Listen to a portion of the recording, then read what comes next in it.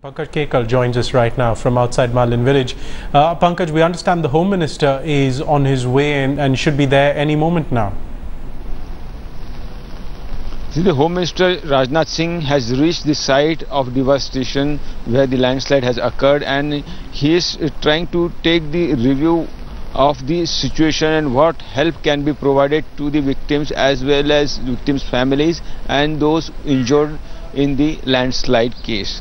Apart from that, due to the heavy downpour that is continuously going on in this region, that is affecting the rescue work because it has in a way slowed down the rescue work that is been going on for last 24 hours. The NDRF team, more than 200 personnel are there geared up with earth moving equipments, trying to move the rubble, trying to move the debris and trying to find out whether there is someone trapped beneath the concrete walls or concrete slabs.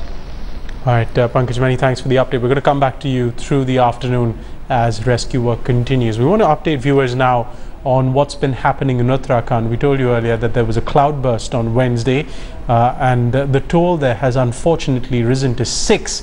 There's also a high alert now for more rains in the upper hilly regions of Uttarakhand. Those rains have been reported in Dehradun, in Tehri and in Uttarkashi districts.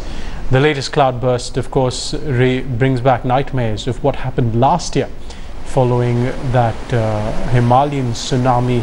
Thousands of people, in fact the exact toll still not known.